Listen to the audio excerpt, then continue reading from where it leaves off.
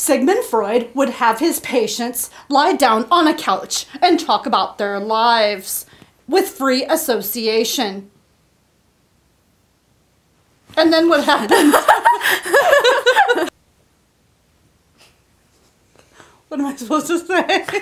Freud would... Oh! Are you still going? Okay.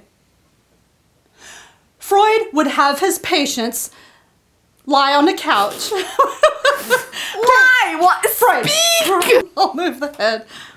Okay. And also, and then what happened? Okay.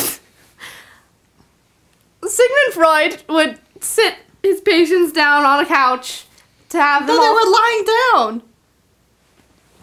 That's the whole point. Okay. Why don't you say it then, since you're so good? Okay.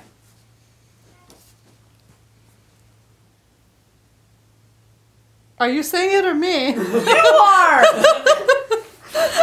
Okay. Freud would have his patients lie on a couch and talk about their lives. And what happened next? I fell off my bike and hit a tree. And how did that make you feel? It made me feel like my face smashed against some bark. It was very awful. Help me. Freud believed that there were 3 parts to the human personality. The first was the id. The id is the instinctive or childish part that wants what it wants when it wants it. The ego is the part of the personality which is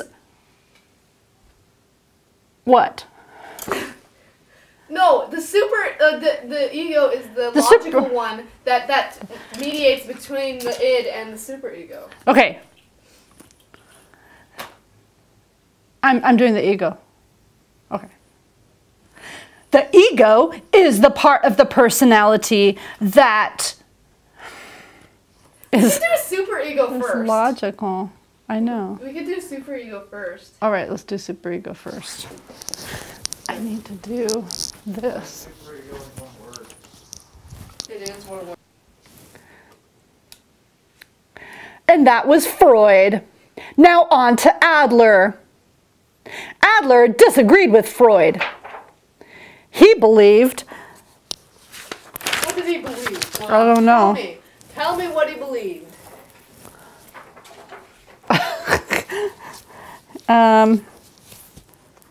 He believed that Alfred Adler had a lot of good ideas. Another one,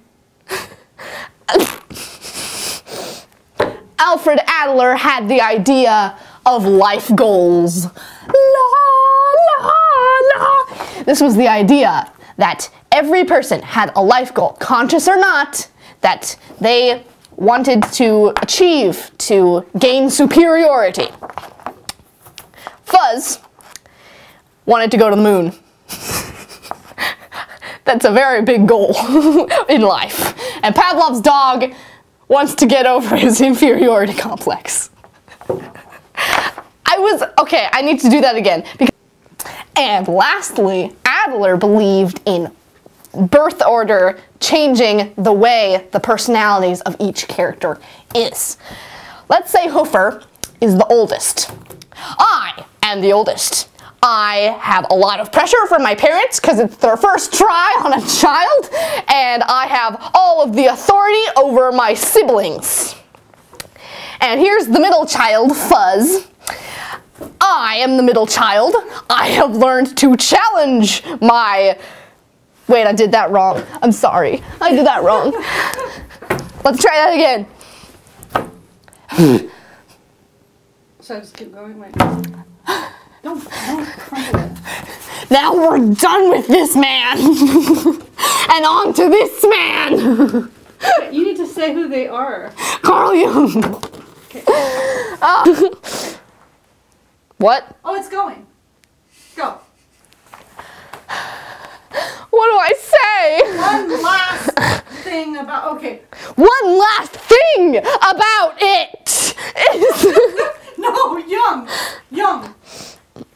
name's Jung, right? Yes, yes. A last idea from Jung. A last idea from Jung before he faded into the confines of time! Is introvert. Jung had one last idea to pass on to the generations long after he was dead. No. Don't say dead. Jung had some final words before he drifted into nothingness. I need to do that with a straight face. Jung had one final idea before he drifted away into nothingness. Introversion and extroversion. So, introversion is the idea that a person doesn't really like large crowds and a bunch of noise. They gather their energy from nice silence or being around one or two friends.